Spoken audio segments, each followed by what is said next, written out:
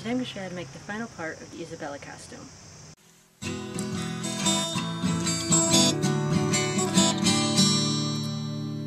So start by getting yourself an old pair of black boots.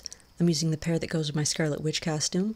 You just want to measure around the top of the boots and add 1/2 inch to that measurement, and then measure around your thigh and add 1 inch to that measurement. Then get yourself some fake black leather, and the stuff is nice and stretchy. You can find it in JoAnn's next to the pleather. And then cut a piece where the top of it is the measurement of your thigh plus 1 inch, and the bottom is the measurement of the boots plus 1/2 inch. And so once you got that cut, just flip it over so it's wrong side up, and cut another piece of the fake black leather that's 3 inches wide and as long as the thigh measurement across the top. You just want to sew it across the top so that when you unfold it, the two sides will be different. So here it is once I've got it sewn across the top. When you unfold it, one side is right side up, and the other side is wrong side up. So when you flip it right side out, you get yourself a little flap, which is what we want. Then fold it in half so the bottom piece has the wrong sides out. And you just want to sew along the side, not the top flap, just the bottom part with the wrong sides up. Sew that together. So here it is once I've got it sewn, and then just flip it right side out. And then when you flip down the top flap, all of them are right side out, and you've got your little top of your boots flap. So then you get yourself 4 big buckles and cut 4 strips of the fake black leather and cut a little slit in the strips, and that will serve as the buckle hole. So you can just slide that through there,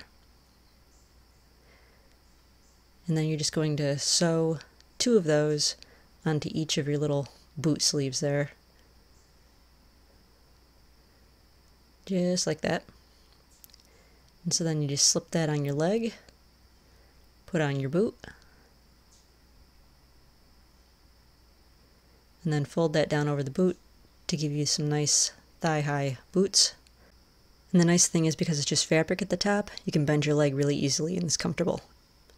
So then for the necklace, I got a bunch of old buttons and I painted them metallic gold. And then I just threaded some wreath wire onto the backs of all of them. And some of them had buttonholes that I threaded through as well. So once I had enough to make a necklace, I put some jelly cord on the end. And I just tied that off in a knot so it'll be stretchy enough to just throw that over my head. And so the 2 biggest buttons I saved for the earrings, and I don't have pierced ears, so I'm just using the clip-ons, but you can use hooks if you have pierced ears. And then just thread a little wire through the buttonholes, give those a few twists on the back side, and threaded that around the clip-on part. And if you're using real hooks, just thread it through the bottom of the hook part of the earring. So then I've got my 2 little earrings.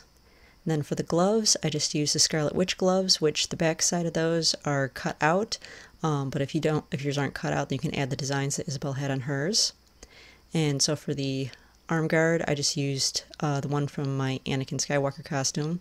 She also had a lot of arm armor, but I chose not to do that, just to keep it simple. Do you even know how to use those? Yeah.